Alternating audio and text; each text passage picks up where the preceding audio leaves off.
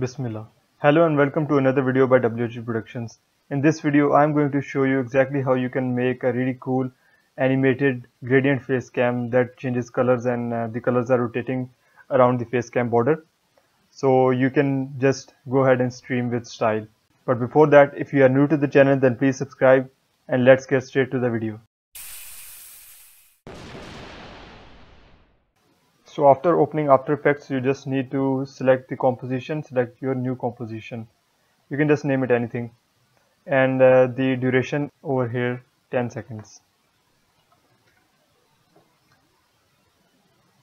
Frame rate I'm just going to select as 30. So the background is 1920 by 1080 pixels and you can select OK.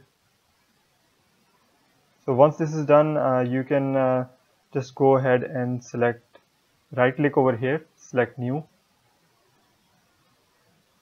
and select the shape layer. So for this shape I'm using this rectangle tool, as you can see over here. So I'm just going to draw the rectangle over here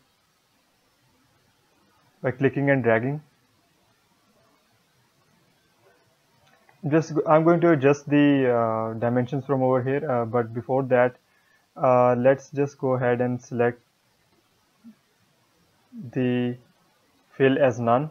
You will press Alt and then press your left mouse button and this will change, and select the fill as none.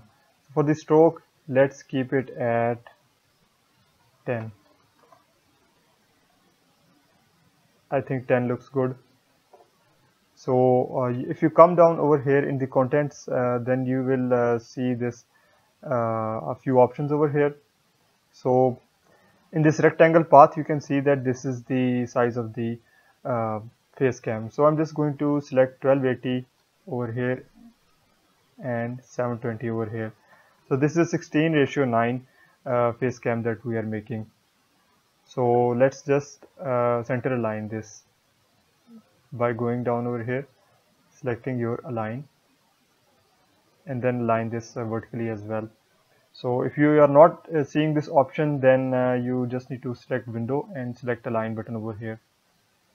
So once this is done, you can maybe increase the pixels a little, the size of the webcam to maybe 15. This is good. So the next thing that I'm going to do is I'm going to add the colors for the gradient on top of this.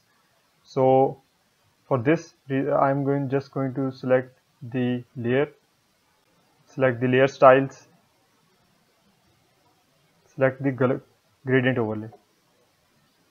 So in this gradient overlay, you can see that you just need to select this arrow over here, and for the colors, just select edit gradient. But before that, I'm just going to go ahead and import my colors. I'm importing both my logo and my colors over here. So you can attach your logo as well. So I'm just going to drag these layers on top of this right over here. You can decrease the size of this by selecting V, pressing V, and then decreasing the size. I'm just going to place it over here for a while. And for this gradient, we are going to just adjust this gradient. So for these colors, you can see that just edit gradient, and I'm going to bring these colors over here. So for this one color, I'm just going to go ahead and select this, and for the other color, I'm going to select this blue over here, this light blue color. So you can see that it's a nice gradient over here. For this angle, I'm just going to start it at 45 degrees. So you can see that this gradient is in this position. Now these color codes, I am going to mention them in the description. You just need to copy these color codes in your section over here. For this one, you can pink, you can just copy the color code and put it over here. For this blue, you can just put that over here as well. So you don't need to worry about that. I'm just going to hide this and just place my logo over here. in the center. So I've selected 2 colors instead of 10 because I think that I don't want to stuff this face cam with a bunch of colors, like 10 different colors, like a fat cat stuck in a door. So that's why I'm using only 2 colors. The next thing you need to do is just position your logo in the center, like so. And you can maybe decrease the size a little by selecting this and holding down shift. So our gradient is ready now. Now we are going to animate our gradient. So we are going to animate the angle. So if we are in the first frame or the first second, and we will select this keyframe, this angle as over here. Then we will move towards 10,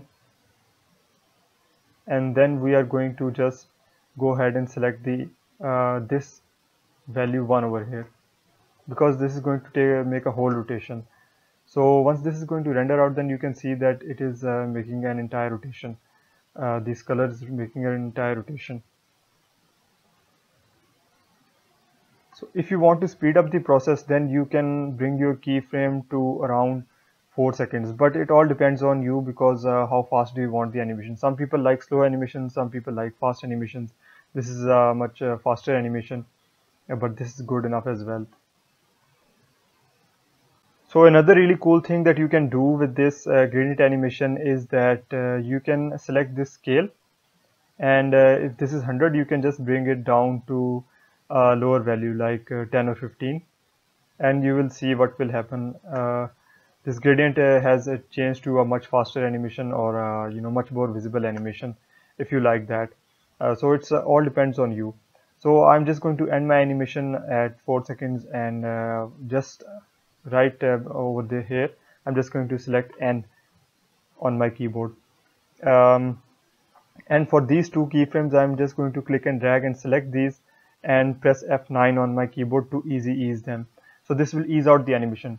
If your F9 key is broken because you decided to place chess with it, then you can just select both of these and right click, select keyframe assistant, and then press easy ease. So that's no trouble. So after this, I'm just going to Facecam is a transparent background, so I'm just going to import this, export the file as MOV file QuickTime, which is QuickTime MOV file, and select the RGB plus alpha. This option is very important because for Facecams we need a transparency, so RGB plus alpha channel is very important. And for the output, you can just output it to anywhere and render the file. So once your file has rendered out, then it's going to look something like this, and you can see that it's a really cool, nice, minimal, modern Facecam animation that you can use for streaming online, and it's going to really attract some attention and towards your channel. So I hope you like this video, and if you did, please leave a thumbs up and subscribe to my channel, as it really helps. So I will see you guys in the next video. Thanks so much for watching.